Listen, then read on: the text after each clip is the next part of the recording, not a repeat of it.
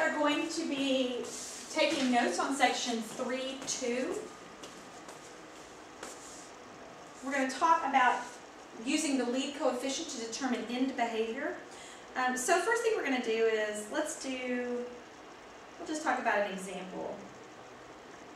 I think it'll be pretty clear after we do a few examples. When you're trying to determine end behavior, what you want to know is, if I were to look at the graph of this, what would be happening on the ends of each side? Where would my arrowheads be? Are my arrowheads going to be going one down and one up? They're both going to be up? Or might they both be down? So when you're asked about end behavior, that's what you're looking for. How are these going to go? What are they going to look like? So if we're looking at this particular function to determine end behavior, the first thing I want to identify is the highest degree. In this case, it's a 3. If it's odd, so if the degree is odd,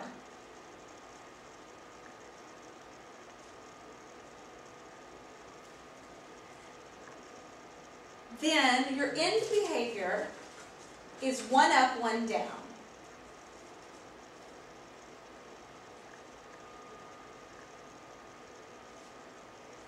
Or 1 rises, 1 falls.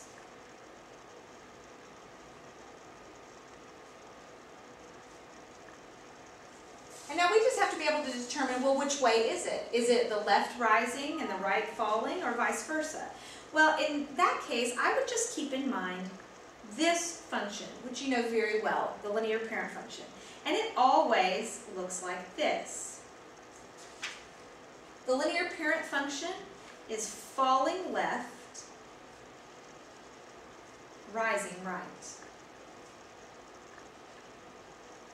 And that is our example for anything with an odd exponent. If it looks like this, that's the negative version of the linear parent function, y equals negative x, and it would look like this. Falling right, rising left. Because it's going up to the left and down to the right.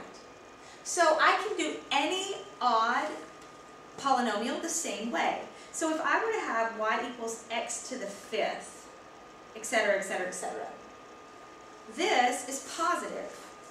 So it's going to behave just like my positive linear parent function. It's going to rise right, fall left.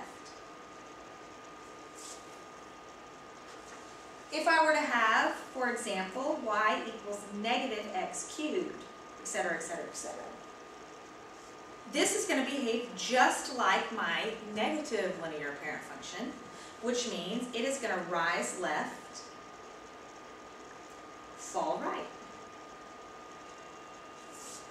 So that's always a good way to do these. So with that in mind, if the degree on my polynomial is even, we're going to compare it to this well-known function, our quadratic, because it has an even exponent. And it always looks like this, rising left, rising right.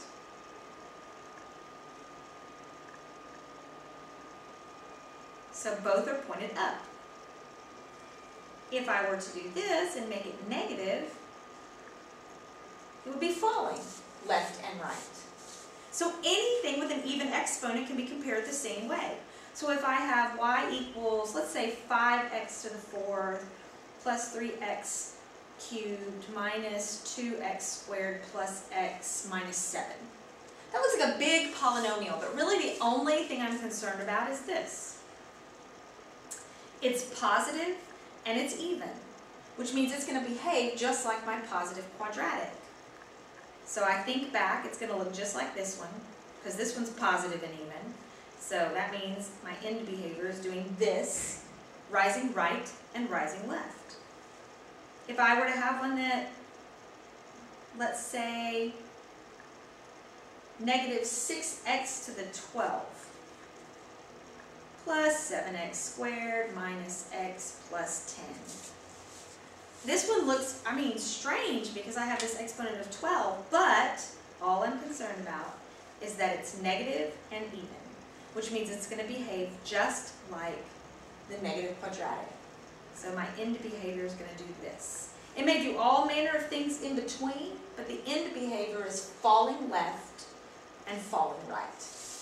And that's all you have to do when you identify end behavior. The next thing that we're going to do in this chapter is we are going to find zeros of a polynomial function.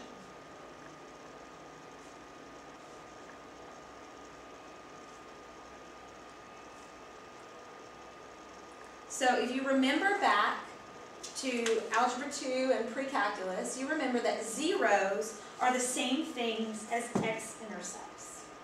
If we're lucky, we can plug a function into our calculator and identify the zeros. So if this is the function I've been given, my first go-to is going to be plug it into your calculator and see if you can see them. So I'm going to go to my calculator, to my y equals, and I'm going to plug in this function exactly as it's written. So x cubed plus 3x squared minus x minus 3. I'm going to hit graph, and if I look at it, it does look like I can see 3 zeros, and I should have 3 zeros because this is cubic, which means I should have 3 zeros, and I see 3 right there, so I'm going to go to my table just to check them. Remember, your zeros are where y is 0. So there's one at -1, one at 1, and it looked like the other one was at, -3. So there's my 3 zeros. So my answer is x equals -3, -1, and 1. Those are the 3 zeros that are in this polynomial. So like I said, if you're lucky, you'll be able to find those zeros in your calculator. Now later on in the chapter, we'll figure out what to do if we can't do that. So now what we're going to do is talk about multiplicities. Zeros can occur more than once. And if you remember, we did talk about that in Algebra 2 when we referred to double roots. When we had quadratics that sat right on the x-axis and they had a double root, it meant that that 0 was really there 2 times, and you probably remember that. But now what we want to do is talk about their multiplicities. Multiplicity means how many times does the 0 occur, and this is why it's important. If a 0 has even multiplicity, for example, it appears 2, 4, 6 times. Then the graph touches the axis and turns. So if a 0 has even multiplicity, for example, it appears 2, 4, 6 times, then the graph touches the axis and turns. And when I say the axis, I mean the x-axis. So, if it has odd multiplicity,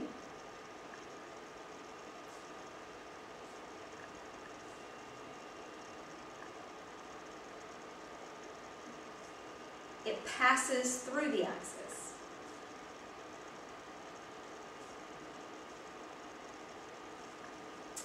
Now, in order to determine multiplicity, your function has to be in factored form. It already has to be factored.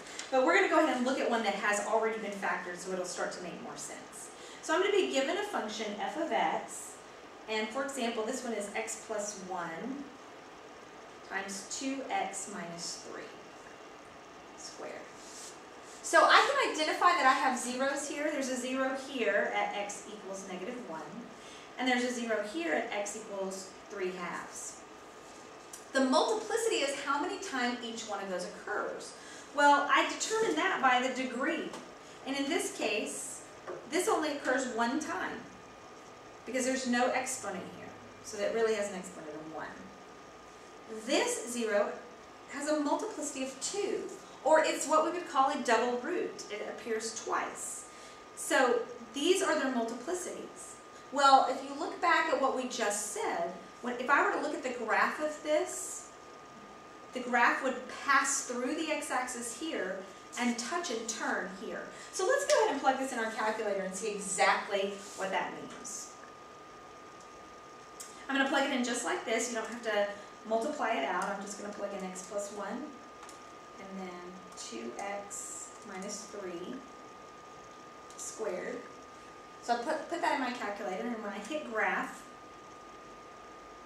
you can see that at my first point, -1, that was that first 0 that had an odd multiplicity, it does in fact pass through. At 3/2, which is 1.5, it had an even multiplicity, and you can see how it touches the graph and turns back around, or what we call bounces. So that's what it happens with multiplicity.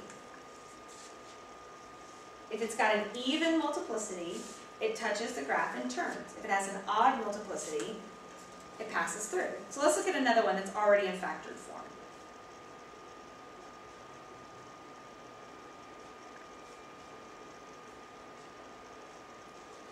Okay, it's already in factored form. That makes it easy to identify the zeros. So I get x equals -1/2 as one of my zeros, and x equals 5.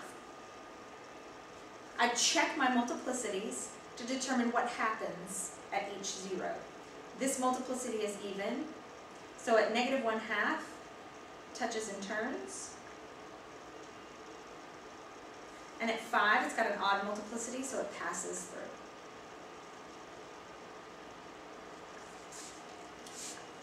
So for right now, that's all of the notes that we will take on section 3.2.